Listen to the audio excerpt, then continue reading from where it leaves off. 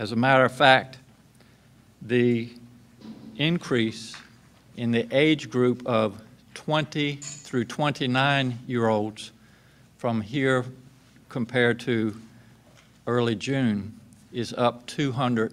250% in individuals aged 20 through 29. And this should, to all of us, and it is very concerning. So I want to reassure Virginians. We are not seeing spikes like Florida or Texas. Florida had more than 15,000 new cases in one day.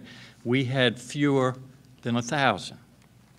But we don't live in a vacuum.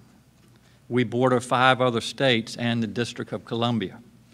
Hampton Roads is a big tourist hub for the East Coast. If we don't take this seriously now, we could see bigger increases across our Commonwealth.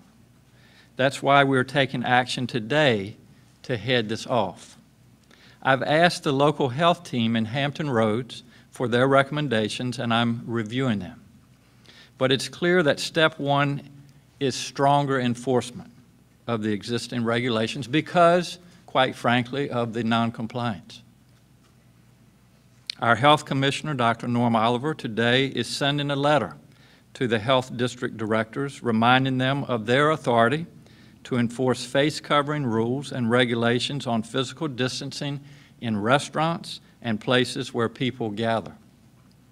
I'm also directing teams made up of members from the health departments, the Virginia ABC, the Department of Agriculture and Consumer Services, and other licensing agencies to conduct unannounced visits to establishments as needed.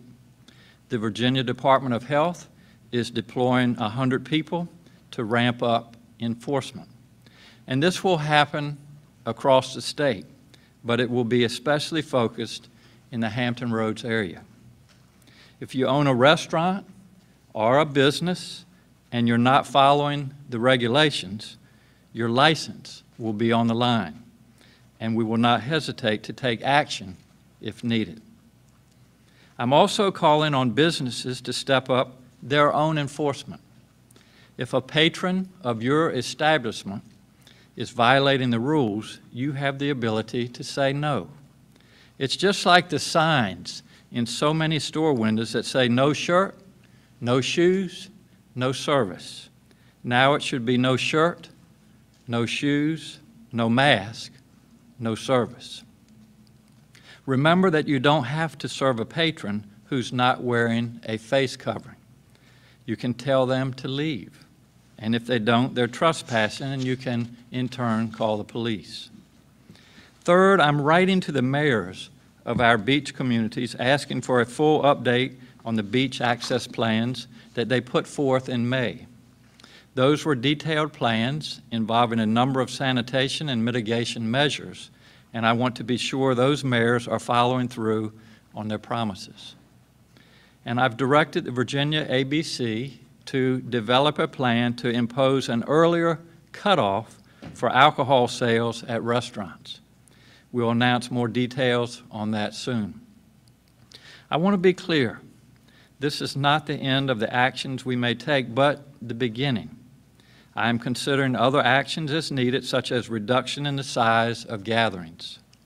I want to make it clear that these enforcement actions are to stop the people who are clearly flouting the rules.